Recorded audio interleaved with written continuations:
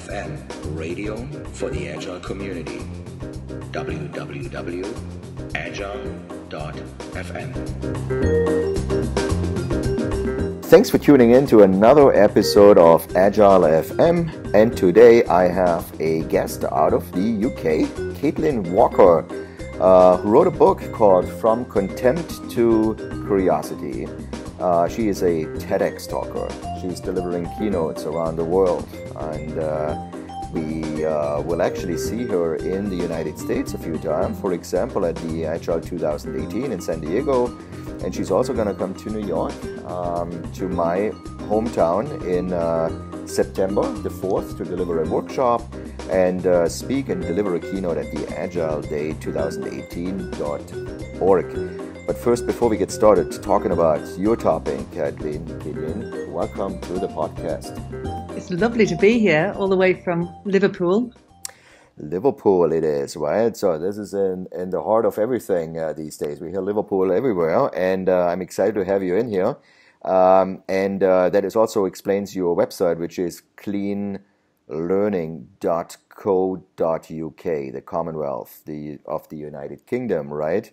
Your Twitter is Caitlin Walker TA, and just to make sure that people have the spelling right, because that is a little unusual spelling, Caitlin is with an IN at the end. So we want to talk about clean. We had a few episodes ago. We had Andrea Joe on the show, and she talked a little bit about clean language. But you are actually you wrote a book, as I just said, From Contempt to Curiosity, and you crossed paths in your career with clean language at some point, but your exposure to clean language came at a point where it's like you did other things. How did this all start with you, and how did you come to clean language, and obviously had a huge impact on your career and your life afterwards? It did. I started life, I was at university studying anthropology and linguistics, and I was really interested in groups, how they form and how cultures form.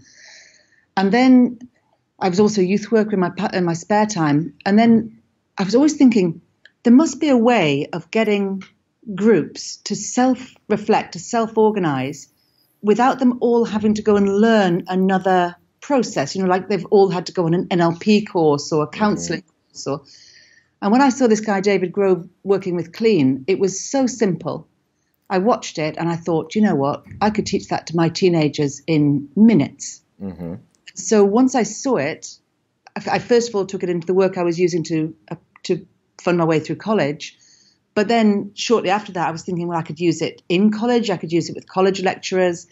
And then by chance, the first business that got in touch with me was an IT company, a knowledge management software development company. Mm-hmm. And they said, can you use it with programmers who won't speak to marketers and marketers who hate the programmers? I was like, oh, that's just gangs. Mm-hmm.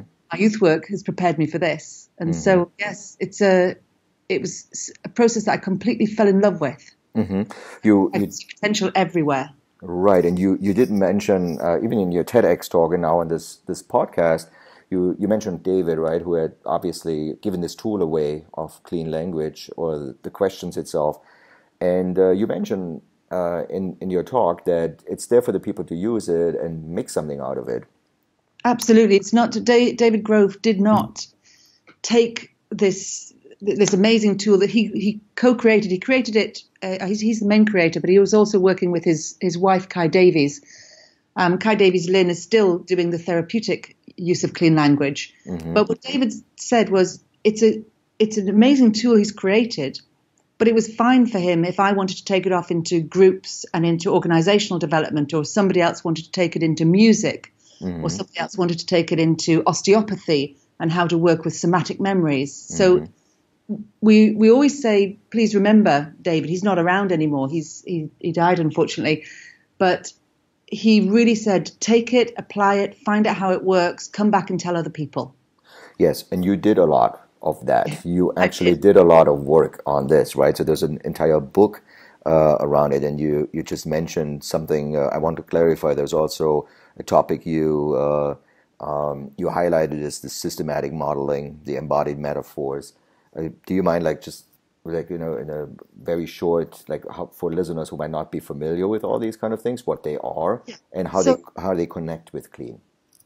So to be clean is a very simple concept. It means that when somebody says something, they have their attention on what they're saying, and instead of bringing their attention to you with your questions, you want to keep their attention on themselves and ask them a question which accepts and extends what they've just said.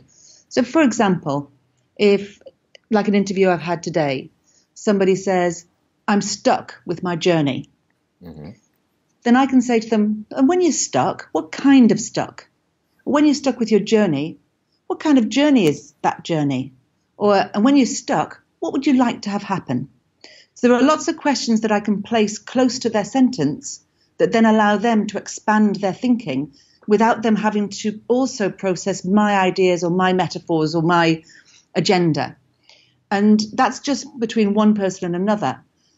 When I came across David's work, I could easily see how if you just drop in a few of these tools into a meeting, then very, very quickly, rather than what usually happens in meetings, which is where somebody speaks and somebody else bides their time until they can say what they're thinking, instead of that behavior or jostling for attention in a meeting, instead, when somebody says something like, "I'm stuck with my journey," one other person can say, "All right, what kind of stuck?" I say, "Oh, well, I keep getting distracted." And somebody else can say, "So when you're getting distracted, where's the distracted coming from?" And 2 or 3 questions from your team expands your thinking.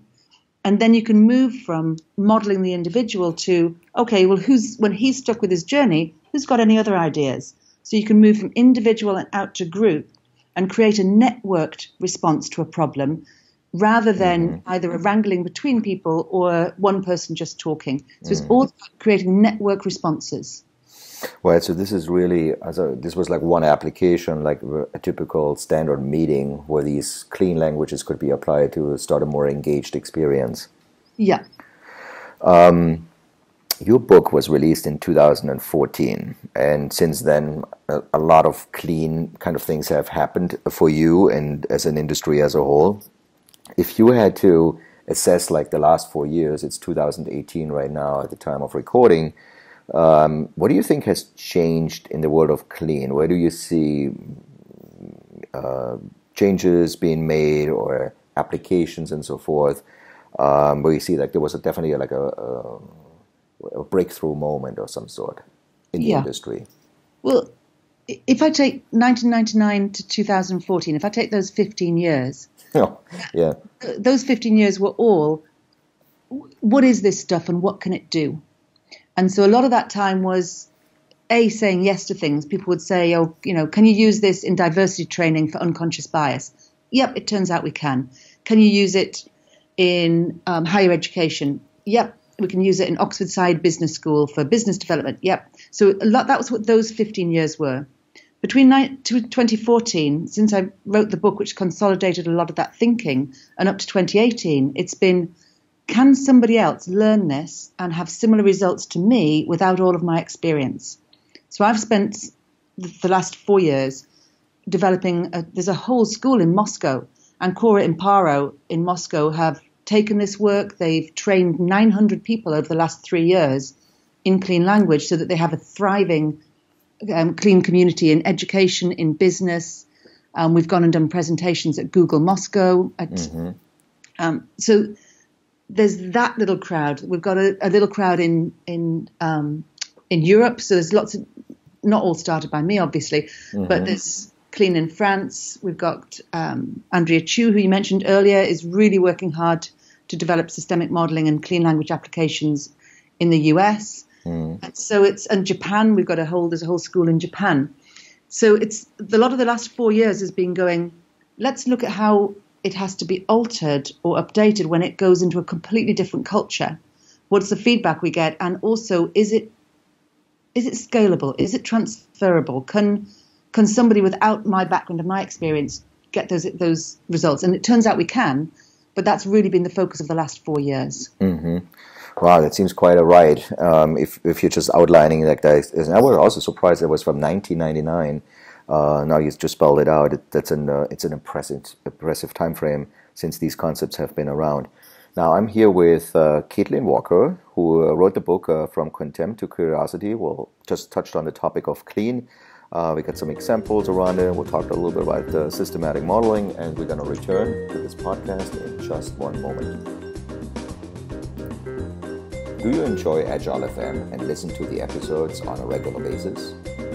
Especially since this podcast is dedicated to Agile, feedback is important. Give us a quick rating or leave a brief review on iTunes. If you'd like to comment on a specific episode, visit the show page on agile.fm. Thank you.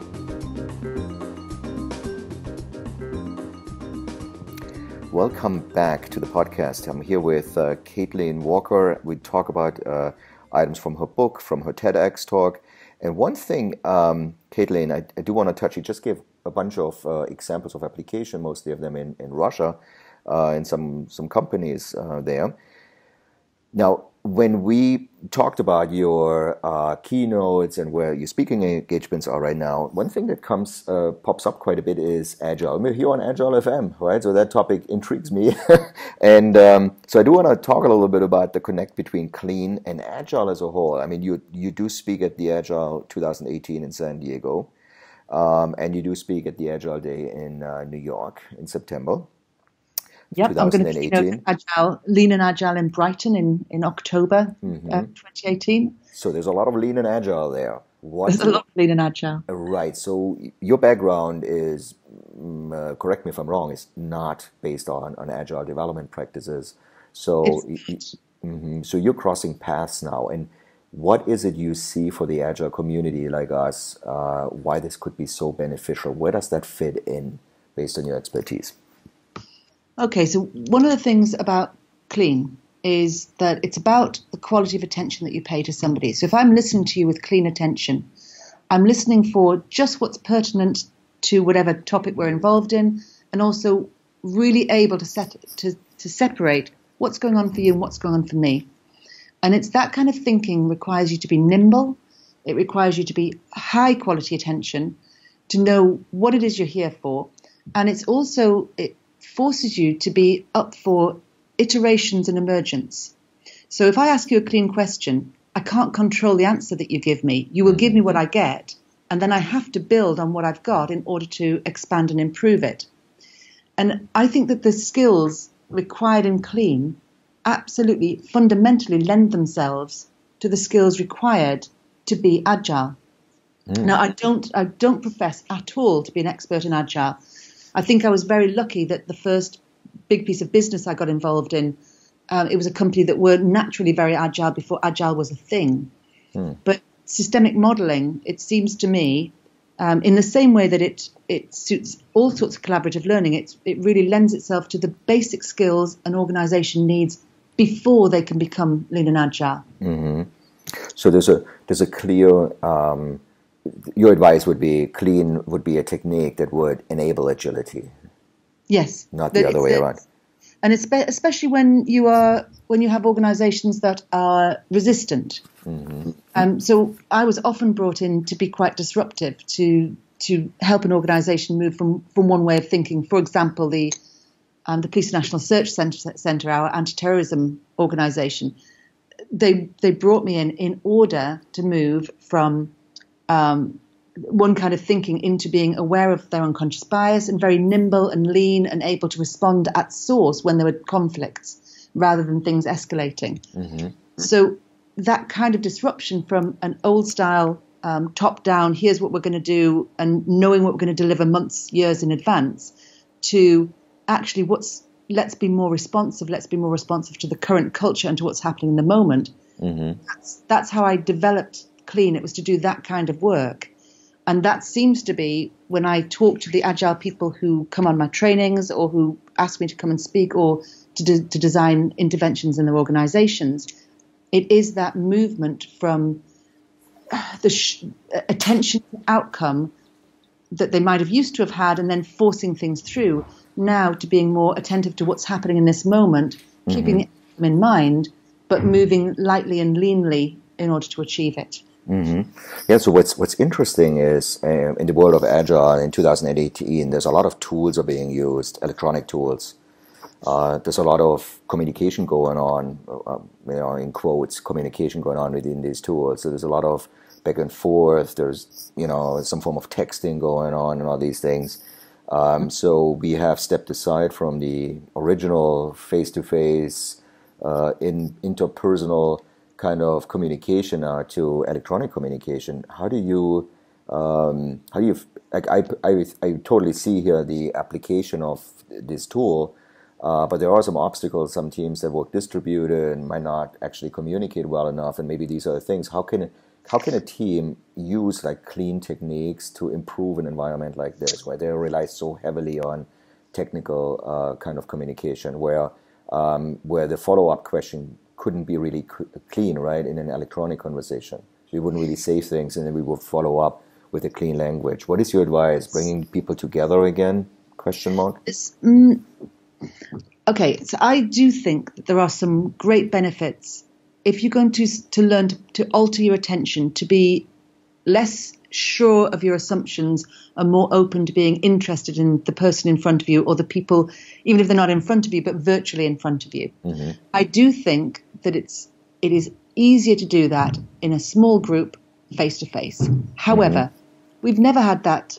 In the 18 years that I've been doing this, we haven't had that luxury all the time. We've always needed to work remotely. Mm-hmm. The important thing, to my mind, is that you don't just use the tools, as in you don't just use your electronic tools, that you spend some time with a team, particularly a remote or a virtual team. You spend some time just paying attention to who's here, how they think about things, what they're... so you have a little bit of getting to know the team, sort of what I'd think of as a rough guide to. Because I think that time spent in clean, getting to know one another before you then go into a project or before you then come into potential conflict, that time at the beginning will save you so much time and goodwill later on. Yeah. Do you think if you're going to use the virtual resources and the apps and the texting, first of all, make sure that team spends some time, some due diligence, getting to know who's here, how they like communicating. They're a little bit like what? Find some metaphors for what they're like when they're working at their best, because these things are sticky, and they make that virtual person or those words in a page, they hang them together in something meaningful. And we all like to communicate better when people mean something to us. Oh, I would have an abundance of examples out of my own work where I could absolutely sign this, what you just said, right? How important this is. We had people that flew in from other parts of the world, and they met the team the very first time, and I couldn't tell you how much it changed the minute when these team members actually met in person. What then happened weeks after when they were back on a remote conversation, how more personal it was, right? How people treated each other with much more respect. They inquired about family even because a kid was sick at the time of the visit. And then they actually followed up, how's your kid doing and stuff. Like things like that would never have happened before. They had face-to-face, exactly. And just also spending some time, and body language and everything comes into the mix, right? Yes. Now, I understand we don't all have that privilege, but let's say there's 18 of us in a team. It's absolutely worth us breaking away into little groups of 6 and spending it doesn't have to be touchy-feely. I'm used to working where people don't necessarily want to have a therapy session, but just to get to know a little bit about what's on top, where people's attention are. If this meeting were to go, or this project were to go just the way they'd like it to, it will be like what? They would like to be like what? Those kind of questions help people to get, as I said, sticky. And that's the same as you're talking about knowing about their child, or being able to have those more intimate hooks that then allow us to want to go that extra mile for somebody because we feel attached to them in some way. Yeah, in your TEDx talk, you actually mentioned that you played way back before the whole clean, played a very, very different role, right? You, if I recollect right, the right definition was like you worked as in a street worker program or something like that, right? Yes, I was a youth worker, but it was called a street youth worker. So I was out running around. Actually, my company still does that role. So as we grew into business, we decided that we didn't want to be, that we started a mission, that we didn't want to just create tools for rich people to get richer, that what we wanted to do is that we spend 50% of our time still on the streets, working with disaffected teenagers, and then the other time in corporate. You still have that connect, or did you, at this point, you're too busy and you do notes, keynotes, and so forth? That's what I was doing. So yesterday I was in the streets of Liverpool picking up teenagers and supporting them, especially teenagers who are outside of the school system, and supporting them to develop exactly the same skills. We get them to develop in small groups to become peer coaching, to help each other find work or college that they like. And they are exactly the same skills as I would be teaching when I'm in Moscow with Google. There's no difference to the fundamental human ability to pay attention to one another and consider what would we like to have happen, to move from problem to outcome to action. The same skills everywhere. Same skills everywhere. And you're basically very well connected to where you started and where you see the impact you did, not only on the corporate level, I appreciate that, right? And also on the area where you grew up and the first things you did in your career. But obviously you got an abundance of new challenges here.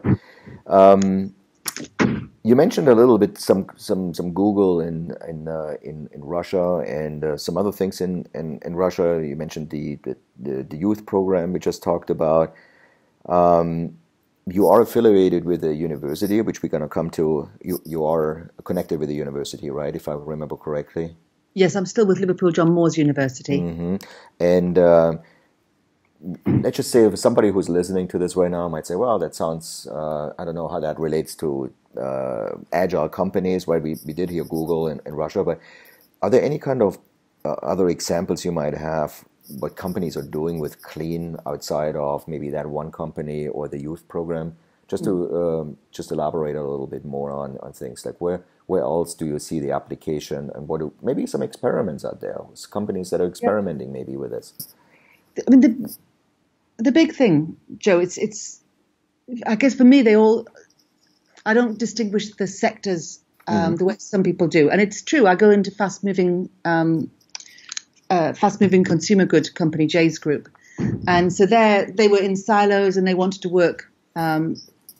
They wanted to reduce the amount of waste and reduce the cost of their procurement. So they wanted to shift from a silo in a very traditional model. And one of the questions they kept saying was, well, what experience do you have in our business? And I said, I don't. I have no, at that stage, this was 10 years ago, I've got no experience in your business. However, because we have experience across so many businesses, I know how to get people to behave more leanly and more agilely.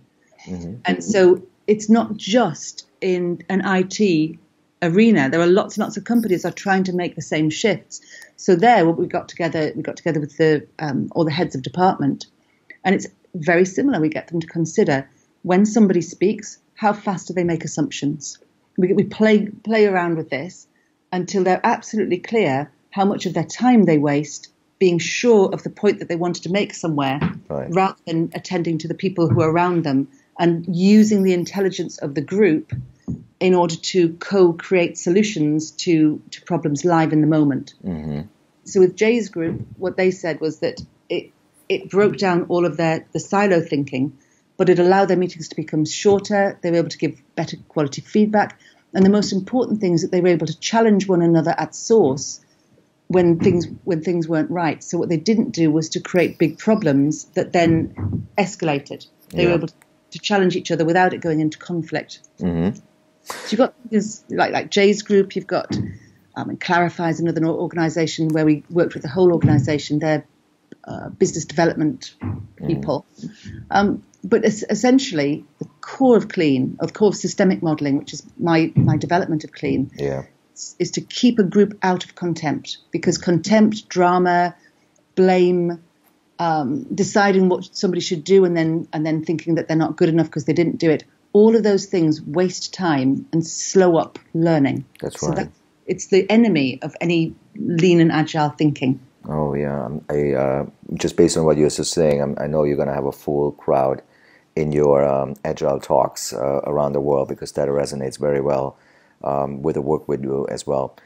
You You said you are open to inquiries for universities for applying clean language and for the curriculum design. Is that still something Yes. you so how does that all apply to that piece of the world of curriculum design?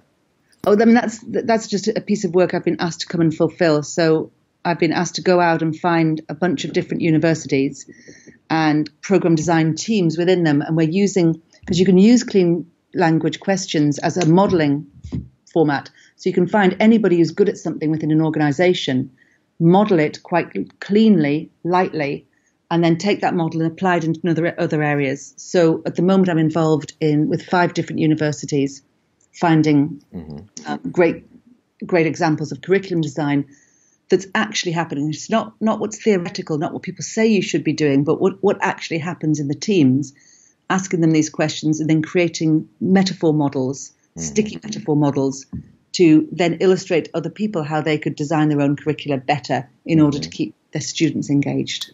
Would this be also something of like taking it to the next step, making clean part of some of the degree programs itself? We've got at Liverpool John Moores, again about 10 years ago, 8 years ago. They're still using it now, but about 8 years ago, they commissioned us to come and help them create a learning to learn environment with their students and their staff. And so they then taught all the students clean language from the first. So they did maybe an hour every fortnight, and they made it so that it was marked. So the students had to do it, and as part of their degree. And lots of the students could not see the value in it in the first year. I need to be really clear with you. But by the third year, many of them would look back and say that was the most important part of their learning, the learning how to learn. Wow. The university, you can't make a X caused Y, but the results it used to be 49% got 2-1 and above. Then it was 56% on the first year. Then it was 63, and then it was 75. So across those 3 years, it went from 49% to 75% of the students got the top 2 grades in that department. That was a huge shift. Oh, yeah. And the only trouble was, I want to again put a little caution here. It only works if the staff and the people in charge buy into the idea that they have to stop thinking in the old way and they have to shift their thinking to this lighter, leaner way of paying attention to each other. Because you try and get that same result in a department where people haven't bought in, and it's just a waste of time. Right. It's a real principle of systemic modelling is that the leadership need to be using it and demonstrating its tangible value before I would go in and run a larger intervention. Wow. Yeah. Right. This is definitely a pattern we have seen here now through this podcast here with you about this commitment to this technique, and maybe the last segment you just had is also being patient with it. Right. It doesn't come overnight necessarily when you see like the success, but it's also, isn't it wonderful to have like a reward like this a year after when people really turn around and say like, this was amazing. Yes. That is a good feeling, isn't it? Oh, it's fun. Yeah, and there's nothing like it. Yeah. It's nothing like the best thing, Joe. It's when you go back in, not straight after you finish, but we try to do our evaluation at least 9 months after we've left, because I'm not looking for a tick of a happy sheet. I'm looking for, could the organisation take the methodology and then transform it into something new that suits their organisation, so that when I go back, they're doing something that I could never have thought of. So that's what we're always looking for, is it sustainable? And then does it iterate and transform into something new outside of what I imagined? That's what we're always looking for, 9 months afterwards. Wow. Well, I think this is really a good ending to this podcast. It's just to reflect on this a little bit retrospectively. I do want to thank you, Caitlin, for sharing some of your thoughts here around clean language.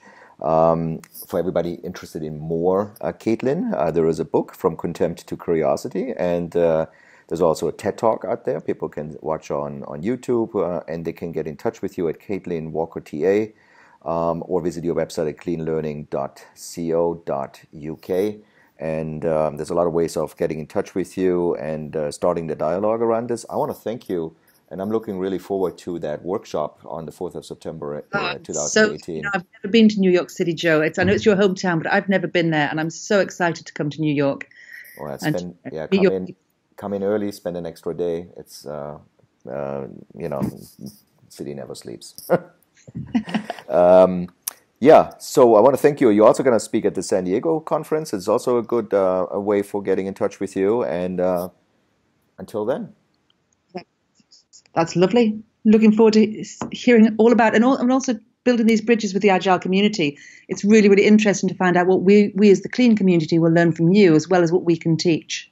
Awesome. Thank you. Thank you very much. Thank you for listening to Agile FM, the radio for the Agile community. I'm your host, Joe Krebs. If you're interested in more programming and additional podcasts, please go to www.agile.fm.